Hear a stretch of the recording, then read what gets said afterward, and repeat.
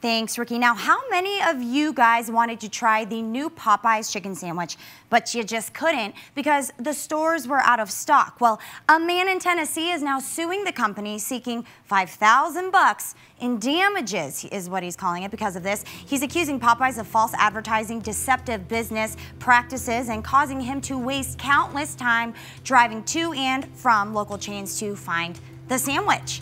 Sometimes the struggle is so real when it comes to food, right? He told the Times Free Press, quote, "I just can't get happy. I have this sandwich on my mind and I can't think straight." Me too.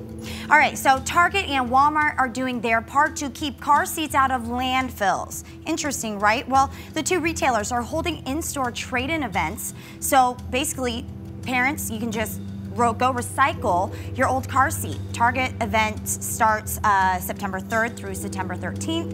Walmart kicks off their event on September 16th through the 30th. And meanwhile, the ATM, happy birthday ATM, 50 years old. Man, this Labor Day will mark the 50th anniversary of the money dispenser in the U.S., and the automated teller machine made its American debut at a chemical bank in Long Island on September 2nd. That was back in 1969. Happy birthday, ATM.